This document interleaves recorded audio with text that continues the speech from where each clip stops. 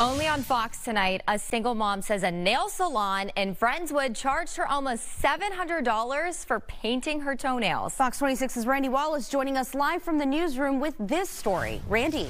Yeah, Rossi, most women will tell you just a color change for your fingernails or toenails usually costs $10 to $15, not $653.73. I made this bow. I'm trying to make bows so I can stay at home with her. For single mom Madeline Warner, every dollar counts. She sells the baby bow she makes on Facebook and Instagram to supplement her income. She says she couldn't believe it when she was charged $50 for a color change at Epic Nail Spa at 2110 El Dorado Boulevard in Friendswood. I was not happy, and she said it was $50 because I got my toenails cut.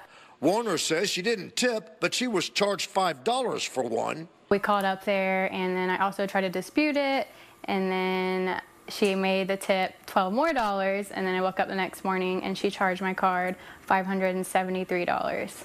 Keep in mind, the only service Warner says she received was having her toenails cut and painted. I called her and she answered, and I told her, you wrongfully charged my card $573. Click, just hung up on me. I called back like 3 more times. I left a voicemail and I said, if you don't call me back or give me my money back, I'm going to the police.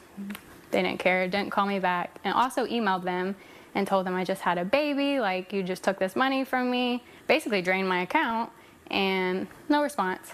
We went to Epic Nails at 2110 El Dorado Boulevard. The employee there told me the owner was out and took my card. I am not happy at all, and I just can't believe that they could do that to someone.